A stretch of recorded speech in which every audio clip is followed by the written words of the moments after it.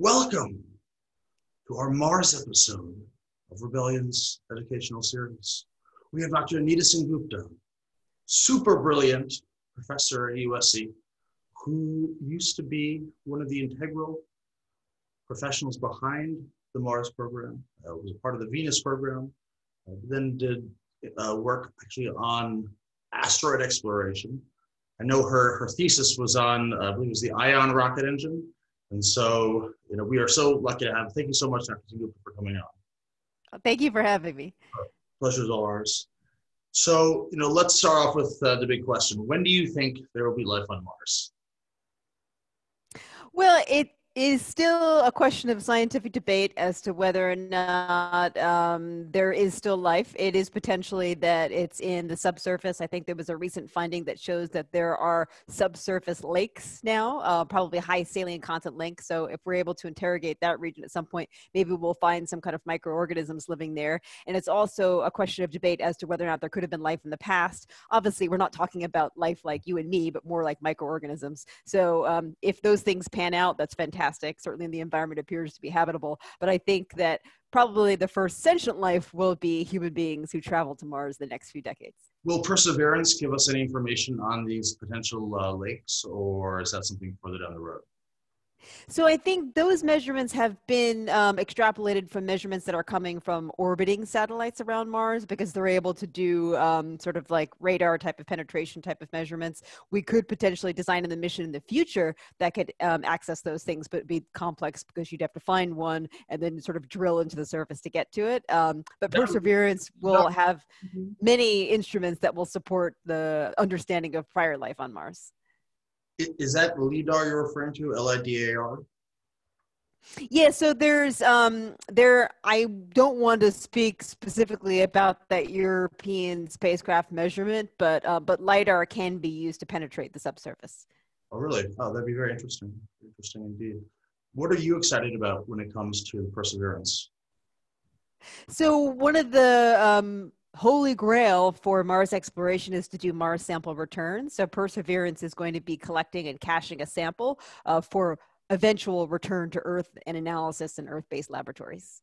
Oh, wow. Very, very cool. Is that related to the laboratory that you built for ISS? Our viewers should know that you were integral behind a physics laboratory that is now part of the International Space Station. So amazing. Your career is just really as amazing as they come, Dr. Sengupta. Oh, thank you. No, that's a very different type of experiment. It was an atomic physics experiment. So very apples and oranges, but most things that we do in the space program are super exciting. Oh, wow. Very cool. Very cool. So tell us about the bacteria on Mars. Apparently there's been some bacteria, which gives people hope that there was life, at some point previously. Can you speak to that? There hasn't been anything of that nature discovered so far, simply because the rovers haven't had the type of equipment on board to be able to make those kinds of measurements. Oh, sorry. So we'll need going forward a better camera, or with the ability to capture this potential bacteria. So that has not been documented, but there's been assertions that there is this bacteria, and we need obviously to capture that. And so is that something that Perseverance will be able to do, or is that a future mission? Yeah, so there's been no measurements or of anything like that. What they have found is the presence of organic molecules. Oh, wow, interesting. Organic molecules. Can you speak to the difference between organic molecules and bacteria for our audience? That'd be lovely. So organic molecules are the building blocks of life as we know it, but doesn't necessarily mean that it's an organism. So for example, plastics are made of organic molecules, but obviously plastics are not a living organism, but they are evidence of past life in that sense. So it's the building blocks, but not necessarily the actual thing.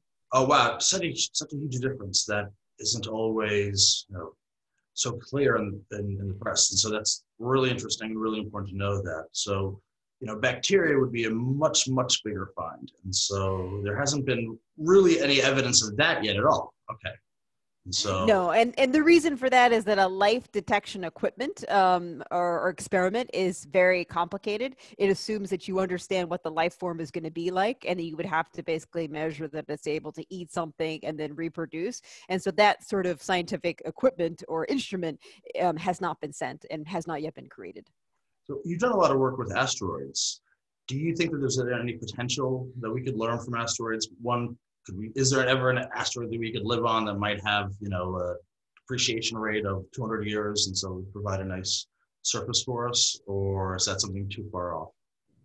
So there is a lot of interest in asteroids from a scientific perspective because it shows you the building blocks of planets, basically when the solar system first formed, and also they contain a lot of minerals. And so if you're thinking about creating a space-based society, you would want to set up infrastructure in space. And so asteroids could be part of that infrastructure and you could mine them for materials.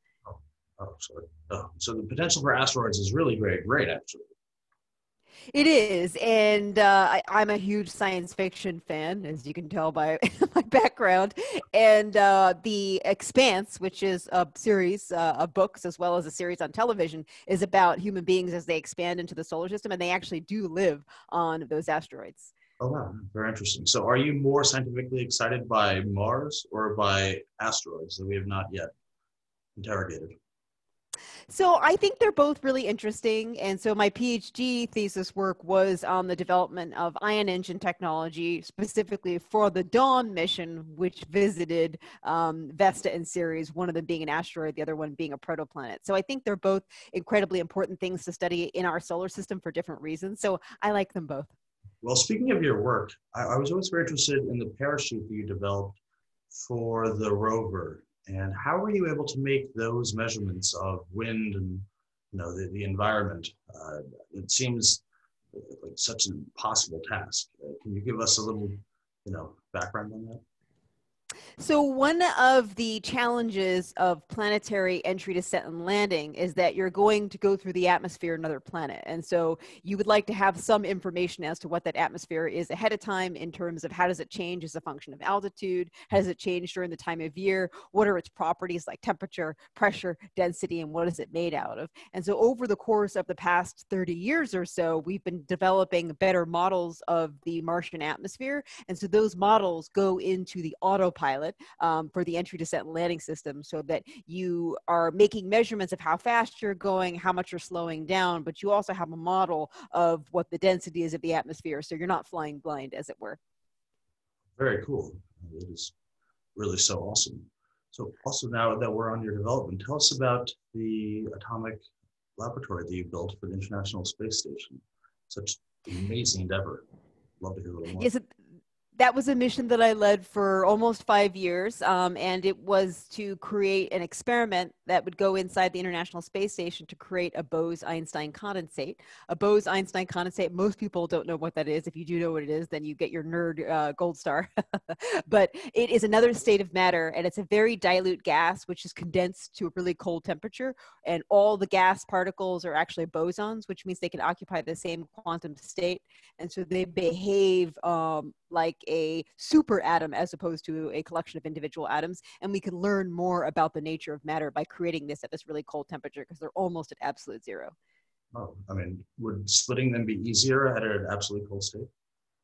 So at this really cold state, they end up all condensing. So just how you have like in water, you have water vapor, then it condenses into a liquid, and then it condenses into a solid. This is another type of phase change, but it's for a gas, which is very, very dilute, which then condenses into the state, and it behaves in a very orderly fashion. So it behaves as a superfluid, and it also behaves as a superconductor.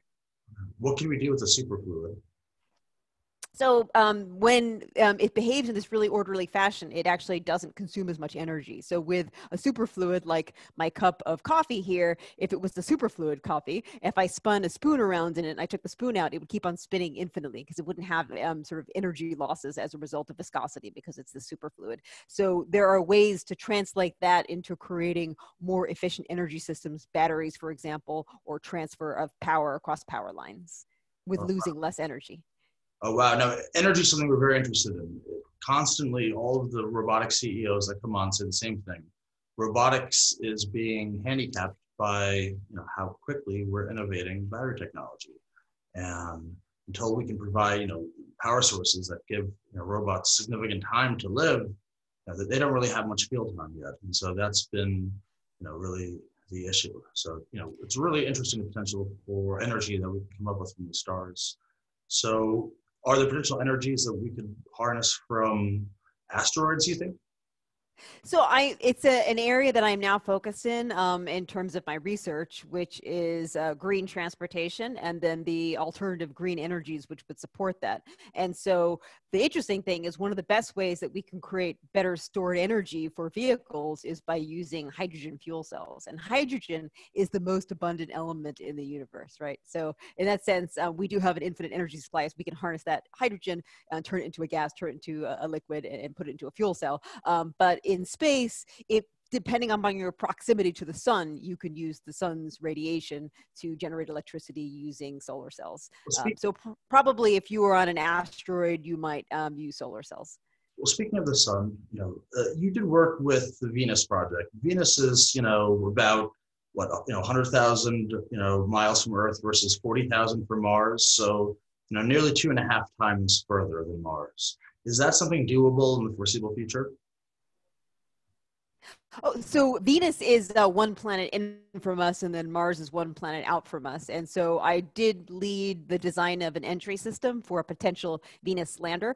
And we're very interested in Venus because it's actually very similar to Earth in terms of its size, in terms of its gravity, in terms of its initial composition. But Venus as a planet experienced a runaway greenhouse gas effect. So one of the reasons why we're interested in visiting Venus with the scientific robotic mission, for example, is to better understand how climates change at the planetary scale. So it's something that is very interesting right now. So how much further will it take to get to than Mars?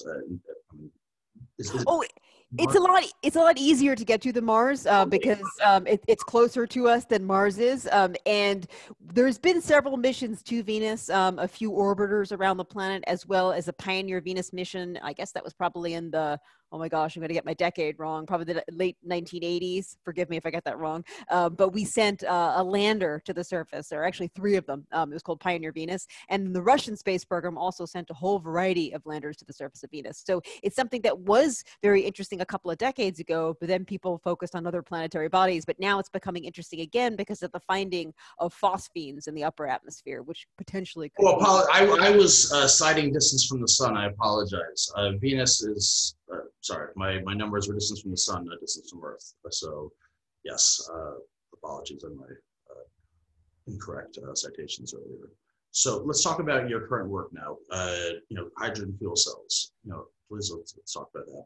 And it's so interesting. What type of energy output do we look at versus a typical gallon of gasoline? So the best way to compare it is like what would be the equivalent to an electric vehicle. So right now electric vehicles are powered by batteries. And so you want to be able to match the same performance, the same range that you can get with a battery. But with the fuel cell, you have the advantage of it having higher energy density, which means that it will consume less mass. And my particular interest is for the purpose of aviation, because right now airplanes which want to fly just off of batteries are limited to only about an hour of flight time, which is not very useful for most flights that you and I might want to take. So with fuel cells, we should be able to increase that by a factor of 2, a factor of 3, if not more. And so will these contribute to more efficient Mars missions in time with better battery cells?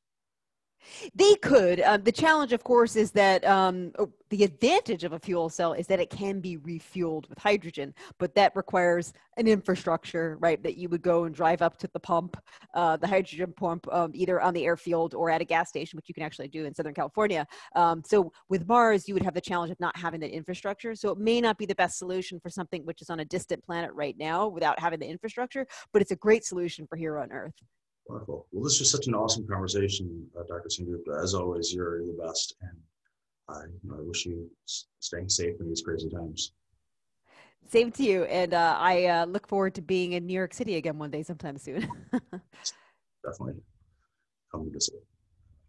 Bye. Bye-bye.